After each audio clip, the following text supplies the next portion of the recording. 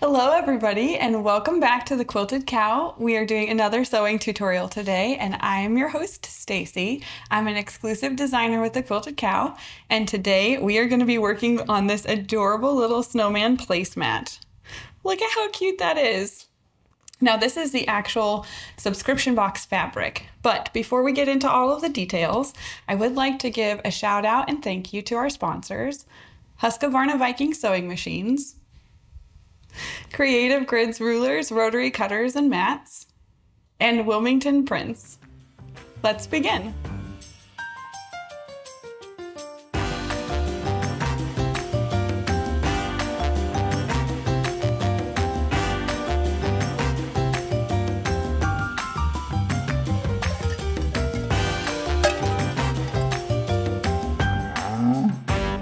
Everybody, let's get started on our project. So let's go over a few things first. Look at how adorable this guy is. Look at how cute he is with his little, adorable little snowman face. And who does not love a good ribbon around an image? I do. I absolutely adore it.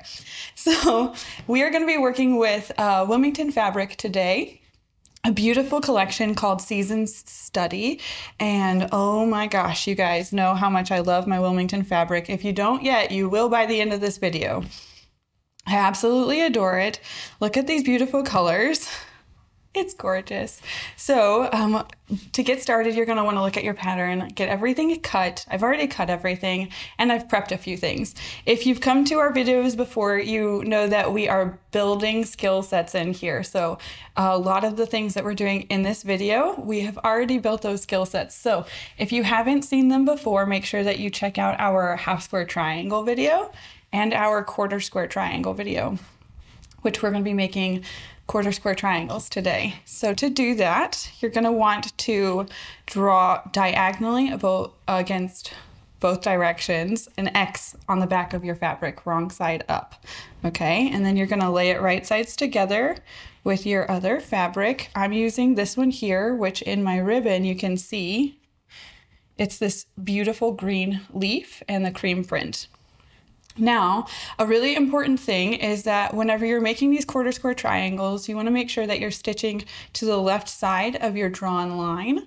You're not going to stitch the entire triangle, just one left side. So I'm going to go ahead and show you how to do that now, and then I will show you how to cut to get these cute little pieces.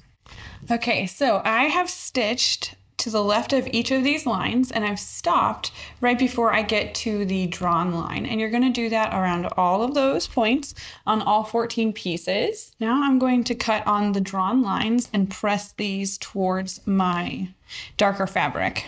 You're going to have all of these cute little triangles whenever you're done cutting all of them out, and once you're done doing that, you're going to take the other fabric that you cut in the beginning, your cute little fabric B triangles, and you're just going to lay those together. Now I'm going to stitch 1/4 inch down this seam, and then after I'm done doing that, I will press it and show you how to trim it up. So we're going to go ahead and just press this towards fabric B, which in my kit, it is this beautiful rust from Seasons Study Wilmington Prints. It's very, very beautiful color. And I'm just going to press that towards fabric B, and I'm going to set my mat aside and bring over my rotating mat again. This is really, really great to have. If you are making half square triangles or quarter square triangles, instead of picking your fabric up each time, just get you one of these mats. They are wonderful. I do need my square ruler though. So I'm just going to trim these up to 2.5 inches. So once you're done trimming your quarter square triangles up, you're going to have this adorable little 2.5 inch square. After you squared all of those up, you're going to assemble your rows. So you're going to do your side rows and then your top and bottoms for both of the placemats. So I have all of those ready to go here. Then you are going to attach your fabric to your square. So in this subscription box kit, you're going to get this beautiful Snow Crew fabric from Henry Glass. And you're going to get this adorable little panel and then these cute mittens. This is what we're doing next. So you're going to go ahead and take your fabric A square, which I have here, and I'm going to attach my strips to it.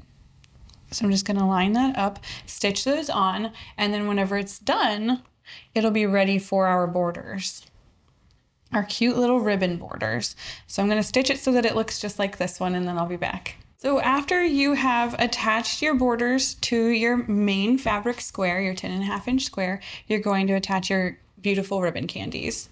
So I'm gonna attach my sides first, lining those up, and then stitch, and then I'll press them and attach the top and bottom. I'm just pressing in between steps right now.